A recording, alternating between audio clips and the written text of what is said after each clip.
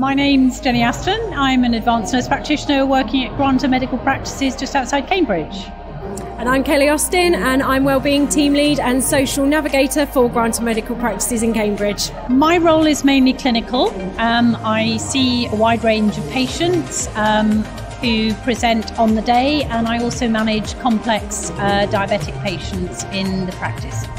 My role is a social prescribing link worker, so we meet with patients in their own home or in the surgery after referral from doctors and nurses, and to help them with a holistic approach to health and removing any health barriers. In our particular context, we've been talking about group consultations to give people a new and fresh perspective on how you can effectively manage certain health conditions that are a bit more patient focused. Do you agree with that? Yeah, absolutely. And it's amazing how many GPs, PCN directors I've spoken to today who haven't actually known what the role is about until they've attended today and come and spoken to us. It's been really good to expand everybody's knowledge of the role. Working with Kelly, we've been able to really prioritise some of the more social aspects of patient care by having a social navigation team, which means that patients can have time with Kelly or one of her colleagues to tease out some of the non-medical issues that might be affecting their health.